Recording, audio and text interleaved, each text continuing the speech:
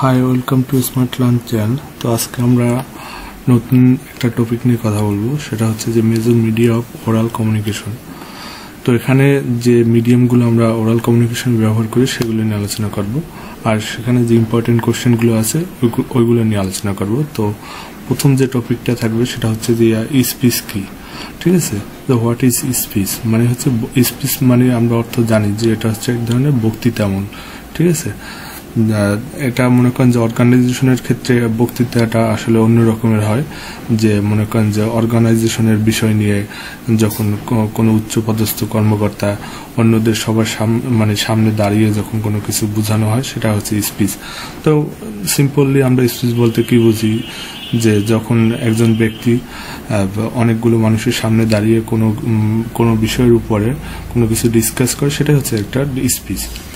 তারপর এখানে দ্বিতীয় যে টপিকটা আছে সেটা হচ্ছে characteristics or qualities of a good speech, ঠিক আছে। মানে হচ্ছে একটা ভালো বক্তৃতার বৈশিষ্ট্য। এখানে কিন্তু মানে এই কোশ্চেনটা অন্যরকম আসতে পারে, যেমন ক্যারেক্টারিস্টিক্স চাইতে পারে, তারপর কোয়ালিটি চাইতে পারে, তারপর অন্যভাবে আসতে পারে, যেমন হচ্ছে যে guidelines for effective speech in communication. তারপর এইরকম যদি আসে যে features of a good oral presentation. আমরা জানি যে ওরাল প্রেজেন্টেশন মানে হচ্ছে যে স্পিচ। ওরাল অর্থ কি, যে মৌখিক, আর প্রেজেন্টেশন মানে হচ্ছে যে মানে মৌখিক যে তুমি প্রেজেন্ট করতেছো মানুষের সামনে, সেটাই হচ্ছে যে এক ধরনের বক্তৃতা, ঠিক আছে। এটাকে কিন্তু ঘুরিয়ে লেখা যায় যে ওরাল প্রেজেন্টেশন। আমরা কিন্তু এই টার্মটা মনে রাখবো যে ওরাল প্রেজেন্টেশনের কে আমরা রিপ্লেস করতে পারি স্পিচের সাথে, ঠিক আছে। তো থার্ড যে টপিকটা আমরা পড়বো সেটা হচ্ছে যে preparation of speech or planning of speech. মানে হচ্ছে যে আমরা একটা বক্তৃতা কিভাবে লিখব বা কিভাবে একটা বক্তৃতা তৈরি করব, সেটা আসলে। 4 নম্বর যে টপিকটা আছে সেটা হচ্ছে যে qualities or characteristics of a good speaker. মানে একজন যে ভালো বক্তৃতা দিবে তার কি কি গুণাবলী থাকে সাধারণত, সেটা। তারপর হচ্ছে যে how to make interviews more effective. মানে হচ্ছে যে আমরা জানি যে ইন্টারভিউ মানে হচ্ছে যে মৌখিক পরীক্ষা একটা। তো এই মৌখিক পরীক্ষাটা কিভাবে কার্যকরী করা হয়, ঠিক আছে। সাধারণত এই স্টেপগুলো যে মৌখিক পরীক্ষা নিয়ে সেই ফলো করে, যে আমি কিভাবে আমার মৌখিক পরীক্ষাটা ভালো করতে পারি, যাতে ক্যান্ডিডেটরা ভালোভাবে রিপ্লাই দিতে পারে আমার কোশ্চেনের, বা আমি ভালোভাবে তাদেরকে যাচাই বাছাই করতে পারি। তো এটা হচ্ছে যে কিভাবে আমি একটা মৌখিক পরীক্ষা ভালোভাবে করতে পারি, ঠিক আছে। তো আজকের এই পার্টে আমরা শুধু এই 5টি কোশ্চেন নিয়ে আলোচনা করব, আর বাকি যে এটা থাকবে এটা নিয়ে আমি কালকে আলোচনা করব। তো না হলে ভিডিওটা একটু লং হয়ে যাবে, তো এই জন্য আর কি। তো আমরা প্রথমে সংজ্ঞার দিকে যাচ্ছি যে স্পিচটা কি, ঠিক আছে। স্পিচটা হচ্ছে যে speech is a formal or informal talking, ঠিক আছে। আপনারা যারা মোটামুটি আর কি মনে রাখতে অসুবিধা হয় তারা এইটুকু লিখলে হবে যে speech is a formal or informal talking in front of gathering, ঠিক আছে। মাঝখানে এতটুকু বাদ দিলেই হবে, আর যারা একটু এক্সট্রা লিখতে পারবেন তারা এতটুকু লিখবেন আর কি, ঠিক আছে। তারা এতটুকু পরিমাণ লিখবেন। তারপর হচ্ছে যে বলছে যে characteristics R qualities of a good speech. মানে একটা বক্তৃতার, ঠিক আছে, কি কি গুণাবলী বা কি কি বৈশিষ্ট্য থাকে, তো আমরা সেগুলো দেখব। A good speech has following characteristics or qualities. তো প্রথম হচ্ছে যে একটা স্পিচ অবশ্যই ক্লিয়ার হবে, ঠিক আছে। Clarity is the first major characteristics of a good speech, ঠিক আছে। Speech must be clear to understand. যারা একটু মনে করেন যে সিম্পল ভাষা লিখতে চান তারা শুধু এইটুকু লিখলেই হবে, যে আমার কিছু মনে থাকে না তো আমি এইটুকু লিখবো, ঠিক আছে। তাহলে আপনার স্টেপগুলো মনে রাখতে হবে, যে একটা বক্তৃতা অবশ্যই ক্লিয়ার হতে হবে। তারপর হচ্ছে যে কনসাইজ অবলিক ব্রিভেটি, ঠিক আছে। তো এটার অবলিক মানে যে কোনো একটা লিখলেই হবে। তো কনসাইজ বা ব্রেভিটি দুইটার অর্থ হচ্ছে যে আপনার সংক্ষিপ্ত, মানে যে বক্তৃতা দিবেন সেটা অবশ্যই সংক্ষিপ্ত হতে হবে। Brevity is an important characteristics of good speech. এটা আসলে এক্সট্রা কথা, যে এটা একটা খুবই গুরুত্বপূর্ণ পার্ট একটা বক্তৃতার ক্ষেত্রে। স্পিচ শুড বি শর্টার, মানে হচ্ছে যে এই স্পিচটা হতে হবে বক্তৃতাটা হতে হবে সংক্ষিপ্ত আর কি। তারপরটা হচ্ছে যে interesting. A good speech is always interesting. মানে ইন্টারেস্টিং বলতে কি বোঝায় যে একটা স্পিচ মানে মানুষ যখন শুনবে, ঠিক আছে, তার আরো শুনতে ইচ্ছে করে, এরকম যে মানে কিছু ওয়ার্ড বলা বা এরকম কিছু করা যাতে মানুষ শুনে, ঠিক আছে, সেটা হচ্ছে যে ইন্টারেস্টিং। তারপর হচ্ছে যে ফ্রি ফর্ম এরর, ঠিক আছে, একটা স্পিচ অবশ্যই ওটার ভিতর কোনো ভুল থাকবে না। আপনি একটা মানে বক্তৃতা দিলেন সবার সামনে, সেটা অবশ্যই মানে ভালো হতে হবে, মানে তার ভিতরে কোনো ভুল থাকতে পারবে না, সেটা বলছে যে good speech is always free form error, ঠিক আছে। তো এভাবে দেওয়া আছে, যেমন অথেন্টিক, মানে যে ইনফরমেশনটা আপনি স্পিচে রাখবেন, ঠিক আছে, মানে একটা বিষয়ের উপর তো আপনি বক্তৃতাটা দিবেন, তো ওইটা হতে হবে মানে খাঁটি, এবং মানে হচ্ছে যে ওটা মানে লিজিট হবে আর কি। সোজা কথা হচ্ছে যে ওটার মানে মানে কোনো ভুল ইনফরমেশন আপনি সবার সামনে আর কি দিবেন না, সেটা বলছে।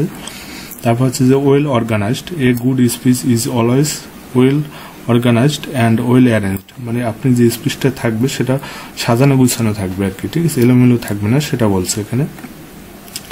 তারপর বলা হয়েছে যে dynamic is an important quality of a good speech, it must be variation in style, মানে এটা মানে ডাইনামিক বলতে বোঝায় যে আপনি অন্যদের থেকে কি আলাদা করছেন বক্তৃতা, ঠিক আছে, সেটা হচ্ছে যে ডাইনামিক। তো আপনি যে কটা এখানে মনে রাখতে পারেন সে কটা এখানে দিবেন। তারপর যে কোশ্চেনটা আছে যে সেটা হচ্ছে how to plan a speech or preparation of a speech, মানে যে কোনো মানে একটা আসবে পরীক্ষার সময়, কিন্তু অ্যান্সার হবে সিমিলার, কিন্তু আপনাদের এটা মনে রাখতে হবে যে এটার অ্যান্সার কিন্তু আমার একই, ঠিক আছে। মানে হচ্ছে যে এটা আপনি কিভাবে একটা বক্তৃতা সাজাবেন। তো একটা বক্তৃতা সাজানোর জন্য আমাদের প্রথম জানতে হবে যে আমি কিসের জন্য বক্তৃতাটা সাজাবো, মানে হচ্ছে আমার উদ্দেশ্যটা জানতে হবে। Determine the purpose, firstly we need to determine the purpose of delivering speech, মানে এই স্পিচটা যে দিব সেটা কিসের জন্য দেবো সেটার উদ্দেশ্য আমার জানতে হবে। তারপর হচ্ছে যে অ্যানালাইসিস দ্য অডিয়েন্স, মানে আপনি যাদের সামনে, ঠিক আছে, বক্তৃতাটা দিবেন তারা কত, মানে তাদের সাইজ কত, আপনি কি 100 জনের সামনে দিতেছেন নাকি 20 জনের সামনে দিতেছেন নাকি শুধু 5 জনের সামনে দিতেছেন, এইটা আপনাকে অ্যানালাইসিস করতে হবে। তারপরে যে কথাটা বলছে সেটা হচ্ছে যে presentation of speech, speaker need to organise the information who will deliver the audience, ঠিক আছে। এখানে বলা হয়েছে যে আপনি যে ইনফরমেশনটা বক্তৃতায় রাখতে চাচ্ছেন সেটা মানে আপনি ভালোভাবে সাজিয়ে নেবেন, ঠিক আছে, বক্তৃতা দেওয়ার আগে একটা কাগজে নোট করে নেবেন, সুন্দরভাবে সাজিয়ে নেবেন, এটার পরে এটা বলবো। তারপরে বলা আছে যে অ্যাপিয়ারেন্স এন্ড জেস্টার, ঠিক আছে, মানে যে বক্তৃতাটা দিবে আসলে সে কিভাবে মানুষের সামনে মানে অ্যাপিয়ার হবে, মানে তার ড্রেস আপ কিরকম হবে, তার ফেসিয়াল এক্সপ্রেশন কিরকম হবে, সে কিভাবে হেঁটে আসবে, ঠিক আছে, এই ধরনের মানে জেস্টার, তারপর অ্যাপিয়ারেন্স এইটা কিভাবে হবে সেটা আসলে সে আগে থেকে ঠিক করে রাখবে, সেটা বলছে এখানে। তারপর হচ্ছে যে use of voice, good voice is an obvious requirement of good speaking, ঠিক আছে, যে আপনাকে ভালো ভয়েস ব্যবহার করতে হবে। অনেক সময় আমরা অনেক সময় রাগে মানে আমাদের ভয়েস তো অন্যান্য মানে বিভিন্ন রকমের হয়, মানে ঠান্ডা হয়, গরম হয়, ঠিক আছে, তো আমাদের কোন মানে ভয়েসে ব্যবহার করলে আর কি আমাদের বক্তৃতাটা আসলে খুব ভালো হয় সেটা আর কি মানে এখানে বলা হয়েছে যে প্রপার ভয়েসটা আমাদের ব্যবহার করতে হবে। তারপর হচ্ছে যে qualities or characteristics of a good speaker, মানে যে বক্তৃতাটা দিবে আসলে সে তার কি ধরনের বৈশিষ্ট্য থাকা উচিত, মানে ধরতে হবে যে সে একজন ভালো বক্তৃতা দেয়, ঠিক আছে, তার গুণাবলী কি কি, সোজা কথা হচ্ছে তার গুণাবলী হচ্ছে প্রথম গুণাবলী হতে হবে তার সে কনফিডেন্স হতে হবে, ঠিক আছে, সে যে বক্তৃতাটা দিবে সে মনে করে যে সে ইনফরমেশন সম্বন্ধে কনফিডেন্ট থাকবে বা সে ওভারঅল দিক থেকে কনফিডেন্ট থাকবে। A good speaker should be confident about his speech, ঠিক আছে, একদম সিম্পলি লেখা আছে। তারপর আছে যে নলেজেবল, সে অবশ্যই জ্ঞানী হতে হবে, যে বিষয়টার উপর বক্তৃতাটা দিবে সে বিষয়টা সে সম্পূর্ণ ভালোভাবে জানতে হবে, ঠিক আছে। এখানে যেটা বলা হয়েছে সেটা হচ্ছে যে a good speaker should be knowledgeable person so that he can answer the all question asked by audience, মানে অডিয়েন্স যে কোশ্চেনগুলো করবে তাকে যদি অডিয়েন্স কোনো কোশ্চেন করে থাকে তাহলে সে যেন সেটার উত্তর দিতে পারে, সেজন্য তাকে অবশ্যই নলেজেবল থাকতে হবে, সে কথাটা এখানে বলা আছে। তারপরে যে কথাটা বলা হয়েছে intelligent, a good speaker should be intelligent to handle any situation. যে কোনো সিচুয়েশন হ্যান্ডেল করার জন্য বক্তৃতা দেওয়ার সময় তাকে ইন্টেলিজেন্ট থাকতে হবে, ঠিক আছে, মানে বুদ্ধিমত্তা থাকতে হবে তার। তারপর হচ্ছে যে awareness, a good speaker is always aware of his speech, মানে সে যে বক্তৃতাটা দিবে সেটা সম্বন্ধে তার মানে সম্পূর্ণ ধারণা থাকবে আর কি, সেটা বলছে এখানে। তারপর connect with audience, a good speaker can easily connect with audience. এখানে যে কথাটা বলছে যে মানে আমরা যাদের সামনে আর কি বক্তৃতাটা দিব, ঠিক আছে, তাদের সাথে আমরা মানে সহজেই যাতে আমরা করতে পারি, যে ভালো বক্তৃতা দেয় সে সহজেই তাদের সাথে কানেক্ট হয়ে যায়। মানে একটা কথা বলতে গেলে তাদের মানে চোখের মুখে মনে করেন যে এক ধরনের এক্সপ্রেশন কাজ করে, যে না তারা জিনিসটা বুঝতে পারতেছে এবং সে যে মানে ব্যাপারটা হচ্ছে এরকম যে সে যে বলতে আছে সেটা তারা বুঝতে পারতেছে, ঠিক আছে, এই হচ্ছে জিনিসটা। তারপর হচ্ছে যে ক্রিয়েটিভিটি, যে একজন ভালো যে বক্তৃতা দেবে তার অবশ্যই ক্রিয়েটিভিটি থাকবে, সে নতুন নতুন জিনিস তার বক্তৃতা নিয়ে আসবে, সে কথাটা এখানে দেওয়া আছে। গুড, এখানে আছে গুড স্পিকার হবে, এখানে ভুল আছে হয়তো বা, এই ওয়ার্ডটা বাদ দিবেন আপনারা। A good speaker knows how to keep his presentation interesting, এই পর্যন্ত লিখলে হবে, বা লাইভলি লেখার দরকার নেই, লিখলেও লিখতে পারেন।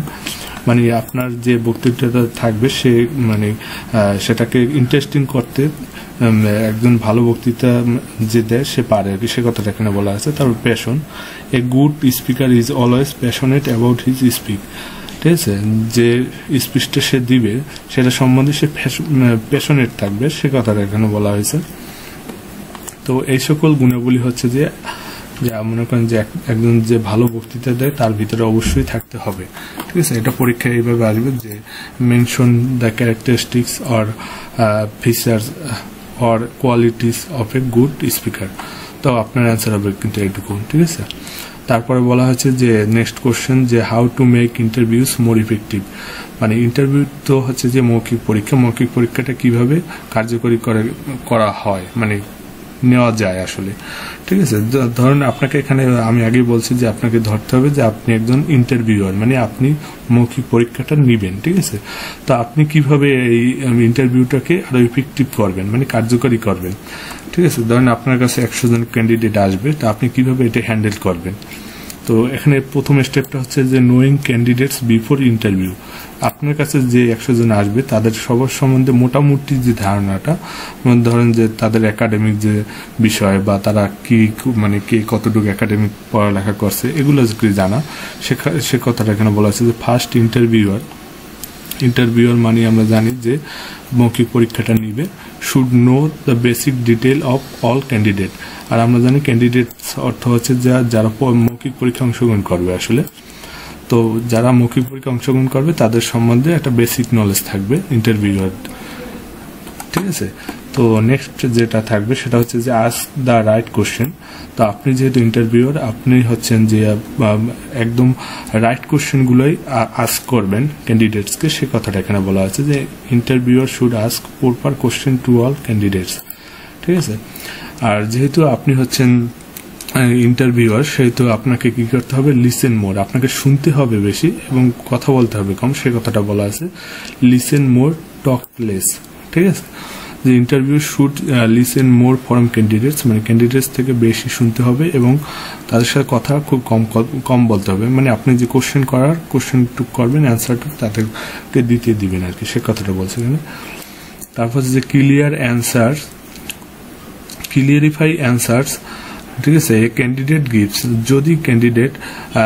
যদি কোনো ক্যান্ডিডেট ভুল অ্যান্সার দেয়, if candidate gives wrong answer then clarify this answer, যদি মনে করেন যে আপনি একটা কোশ্চেন আস্ক করলেন তাকে সে একটা ভুল অ্যান্সার দিল, তো আপনি ওইটার প্রপার অ্যান্সারটা দিয়ে দিলেন, ঠিক আছে, এটা হচ্ছে যে ক্লিয়ারিফাই।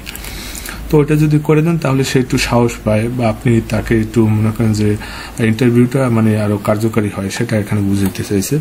তারপর হচ্ছে যে ফোকাস অন বিহেভিয়ার, যে আপনি যেহেতু ইন্টারভিউয়ার আপনার অবশ্যই আপনার বিহেভিয়ার ভালো থাকতে হবে এবং আপনি যে ক্যান্ডিডেটকে সিলেকশন করবেন তাদের বিহেভিয়ারও জাজ করবেন, যে তারা কোশ্চেন দেওয়ার সময় কিভাবে তারা রিঅ্যাক্ট করে, ঠিক আছে। তাদের বিহেভিয়ার কিরকম হয় সেটাও আপনারা দেখতে পারেন। তো এখানে সেই কথাটাই বলা হয়েছে যে interviewer should focus the behaviour of candidate, ঠিক আছে। ক্যান্ডিডেটের যে বিহেভিয়ার সেটা সম্বন্ধে তার ফোকাস থাকতে হবে, মানে খেয়াল রাখতে হবে যে কিভাবে সে অ্যান্সারগুলো দিচ্ছে, মানে কিভাবে সে রিয়েক্ট করতেছে। যেমন এক্সাম্পল হিসেবে দেওয়া আছে যে হাউ, এখানে মানে একটু ভুল দেওয়া আছে, মানে how an candidate answer the question, এইভাবে দিতে পারেন। এখানে হয়তো ভুল লেখা আছে, যে টাইপিং করছি তো এটা টাইপিং করার সময় হয়তো ভুল হয়ে গেছে। তারপর হচ্ছে যে বি ওয়ার অফ ওপিনিয়ন, ঠিক আছে, মানে আপনি যে ওপিনিয়ন তাদের যে ওপিনিয়নগুলো আছে, আপনি যে কোশ্চেনের পর তাদের যে ওপিনিয়নগুলো পাইছেন, ঠিক আছে, ওই ওপিনিয়ন সম্বন্ধে আপনি একটু খেয়াল দিবেন। সেটা হচ্ছে অবশ্যই যে তাদের লাইক সম্বন্ধে জানা, তাদের স্ট্রেংথস, উইকনেসেস, গোল, অ্যাটিটিউড, তো এগুলো সম্বন্ধে জানতে হবে। এজন্য আপনি তাদের ওপিনিয়নগুলো মানে সচেতন হয়ে যান, মানে এখানে তো বি ওয়ার কথাটা বলতে বোঝাচ্ছে যে আপনি খেয়াল রাখা আর কি, তাদের ওপিনিয়নগুলো খেয়াল রাখা। তারপর হচ্ছে make your final decision and notify candidates. Last যে কথাটা হচ্ছে যে আপনি একজন ইন্টারভিউয়ার, এখানে যে কথাটা আছে সেটা আগে বলি, যে lastly interviewer should take the final decision about the selection of candidate, ঠিক আছে, যে ক্যান্ডিডেটের সিলেকশন সম্বন্ধে সে একটা ফাইনাল ডিসিশন লাস্টে নিবে আর কি, একদম মৌখিক পরীক্ষায় লাস্ট মুহূর্তে, এবং তাকে নোটিফাই করে জানিয়ে দেবে। নোটিফাই করা মানে হচ্ছে যে জানিয়ে দেওয়া যে আপনি সিলেকশন হয়েছেন বা সিলেকশন হয়নি, ঠিক আছে। তো এই হচ্ছে যে স্টেপ, এই স্টেপগুলো আপনাকে অবশ্যই ফলো করতে হবে যদি আপনি মনে করেন যে একটা ইন্টারভিউ কন্ডাক্ট করেন, ঠিক আছে। মনে করেন যে আপনি একটা ইন্টারভিউ চালাচ্ছেন, আপনি ইন্টারভিউটা আরো বেটার করতে যাচ্ছেন, তো এই স্টেপগুলো আপনাকে অবশ্যই ফলো করতে হবে। তো আজকের এই পার্ট এই পর্যন্তই, যে এই আমরা এই কোশ্চেনগুলো করছি, যে টোটাল এই 5টা কোশ্চেন, এই চ্যাপ্টারের থেকে এই 5টা কোশ্চেনই খুব ইম্পর্টেন্ট, এর বাইরে আর আমি মনে করি যে পড়ার দরকার নাই। তো কালকে আমরা এইটা নিয়ে কথা বলবো, যে কোম্পানি মিটিং নিয়ে। এখানে যে 6 থেকে 12টি টোটাল 6টি কোশ্চেন আছে, এই 6টি কোশ্চেন নিয়ে আলোচনা করব। তো ভালো থাকবেন, আর সাবস্ক্রাইব করে রাখবেন, আর ডিসক্রিপশন বক্সে যা নেসেসারি আইটেম, নেসেসারি যে ডকুমেন্টগুলো সবগুলো আমি দিয়ে দেবো, ওখান থেকে আপনারা সবকিছু পেয়ে যাবেন, এবং আগের যে ভিডিওগুলো ওগুলোর লিঙ্ক ওখানে দেওয়া থাকবে। আর আমার প্রোফাইলের, ফেসবুক প্রোফাইলের লিঙ্ক দেওয়া থাকবে, আপনারা যদি যোগাযোগ করতে চান ওখানে আপনারা যোগাযোগ করতে পারেন। Thank you.